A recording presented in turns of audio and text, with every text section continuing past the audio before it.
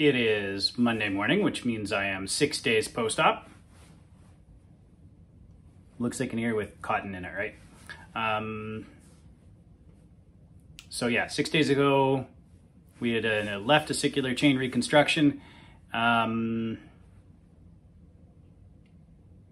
know how to describe what it sounds like. I definitely hear more. Not a lot of pain, only a tiny bit of blood coming out now,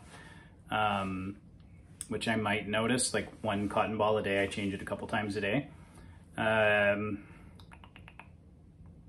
notice a lot of low-pitched sounds. Like, I very much notice the fact that our Suburban's a V8. I notice, you know, motors and things that I never noticed before. It's sometimes overwhelming. It takes a while to really wrap my head around it. And I noticed things like, you know, I was calling my wife's phone so she could find the phone that she lost again. And I put my phone up to my good ear, and then I was like, well, I'm curious what the ringing sounds like on my left ear. And even through all the packing, it's very close to the same volume, or even better in my left ear. So I'm curious what happens once it's all the way done healing and we get the packing out, which will fall out slowly on its own, which I'm not excited for.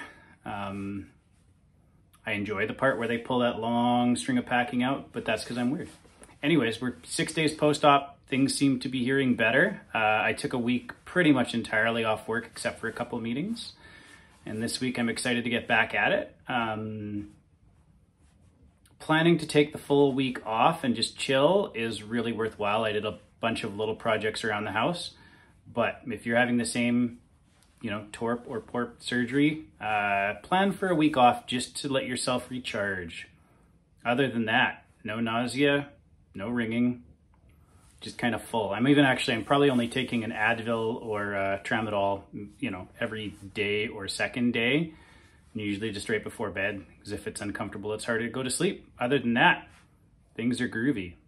I'll do another update probably midweek or this time next week, because I have heard from a couple people who have had the same surgery or have had a cholesteatoma and are thinking about it.